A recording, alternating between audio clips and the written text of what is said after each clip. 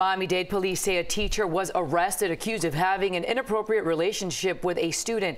These are alarming allegations. Let's get right to it. Here's CBS 4's Austin Carter. He's at the alert desk with what we know so far. Austin? Yeah, Keith, that teacher was arrested yesterday. A student telling detectives that he was her boyfriend. This is 30-year-old Davis Hodge, a teacher at West Homestead K-8 Center. That's on Southwest 6th Street near Redland Road.